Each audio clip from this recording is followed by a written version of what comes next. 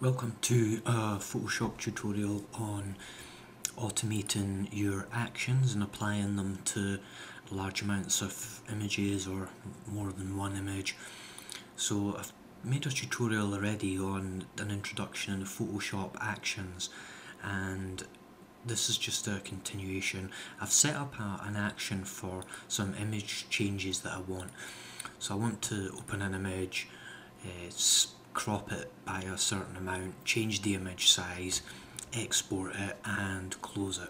So I've recorded my actions and I've done a couple of tests of just testing sort of one or two files. So I'm happy that everything's okay.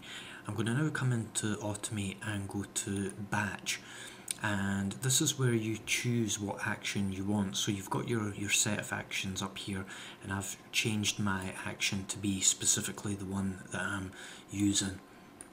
Now you have to change your source folder as well to where your images are. Now the most important thing I would recommend when you're doing this is you create a backup of that folder first and put it somewhere that's not easy to reach, just in case you've got any mistakes, because sometimes the automation happens so fast that if it makes any mistakes you can't catch them quickly. So make sure you've backed up your files first. I've done that already.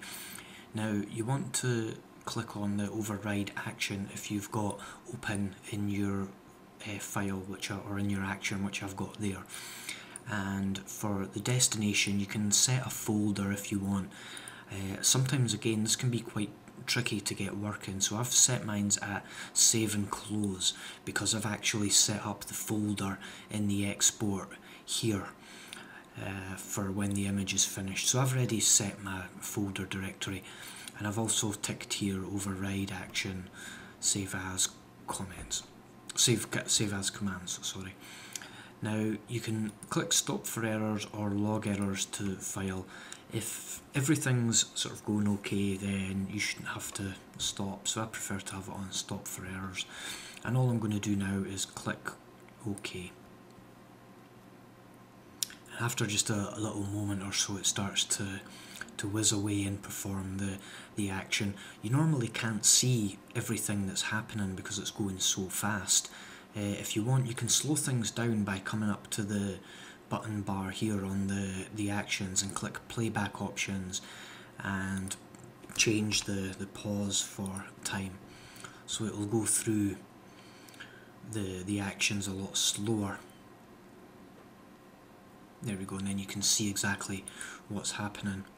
I don't need that, I'm happy with it being accelerated, so it'll just fire away there. And if we go and have a look in the folder of what's happening, I've got the images in this main folder here being processed, and then the folder that I wanted to save them as, that I set up in the export, was images corrected. So here they are, they're starting to appear, and as you can see, if we just refresh the folder there, you get more popping up.